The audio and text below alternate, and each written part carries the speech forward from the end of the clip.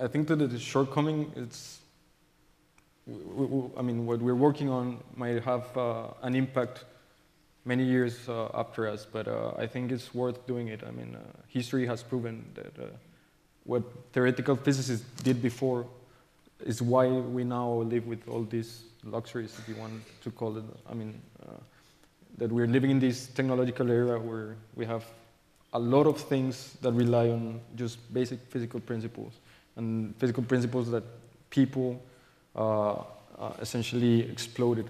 And I think it's good to take this this information out there into the people, into the public, and just tell them that essentially we're not living in our own world, as most of my friends think, at least. We're not. I mean, we're not just living in this imaginary world of math and very, very hard physics. It actually turns out to, I mean, it reduces to something real at the end of the day.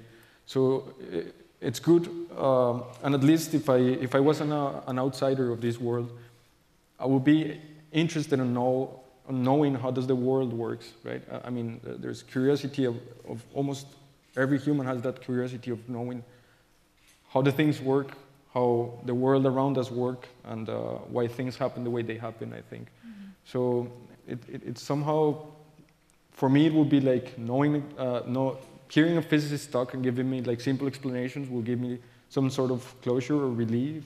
I don't know, I'll be comfortable knowing how things work, mm-hmm. and then I can go in my daily life, I suppose. But I mean, this is a tough question because nowadays theories are very, very involved, and there's somehow, I think there's some technological difficulties to go beyond these theories and try to apply what we're doing right now.